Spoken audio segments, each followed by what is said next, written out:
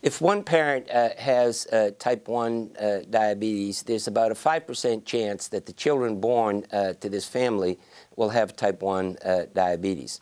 However, in recent years, we've come to learn there's a difference of whether the parent is the mom or the dad.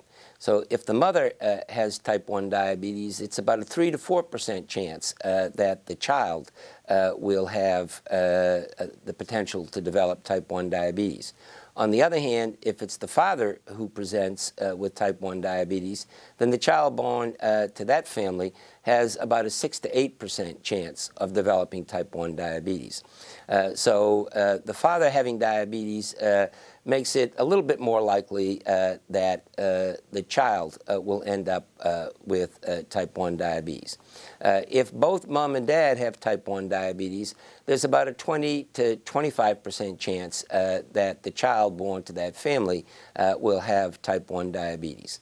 And if you have a sibling, a first-degree relative with type 1 diabetes, it's about a 7 to 8% chance that other siblings or other relatives will develop type 1 diabetes over their lifetime.